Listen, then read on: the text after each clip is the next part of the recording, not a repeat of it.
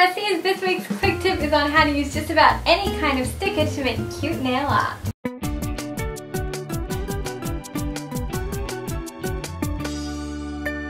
Did you guys know that you can use just about any sticker or sticky thing to make nail art?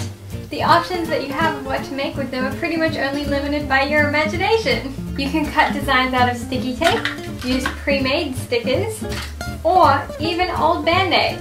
Well, probably not old band-aids, but like band-aids that are not used that you have in your cupboard. Not like old band-aids that you had on your foot or whatever. That's kind of gross. Why would you think that? Okay, let's see what we can make with these. These hard stickers have lost their glitter, so I'm just going to use them for the shape. Pretty much all of these designs are using the stickers to mask off an area of the nail then painting over the top of it. You can get lots of cool effects by layering different polishes and then adding stickers once they're dry and more polish over them.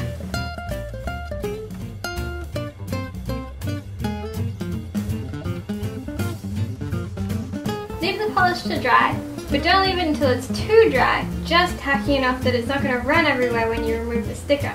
If you leave it until it's too dry, it might flake off.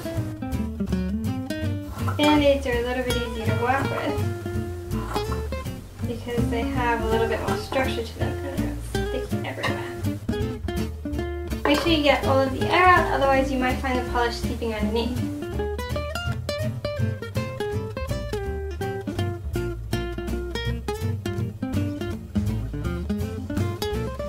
So you can see that some of them work better than others. The sticky tape worked really well. The scrapbooking and nail art stickers worked okay, but had some bleeding around the edges.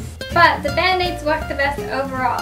Just make sure that you don't get band-aids that have the little breathing holes poked through them, otherwise you might get polish seeping through those too. My favorite of all these designs is definitely the star. And I think if you put down one color of polish and then band-aided over the top, added your second color, it would look super cute. Hope you guys enjoyed this week's quick tip. Let me know in the comments which shapes you're going to try out, and I'll see you next week. Bye! If you like this video, then chances are you'll like my others too. Subscribe to my channel, then check out my blog at violetlebeaux.com. There's even a super cute puppy.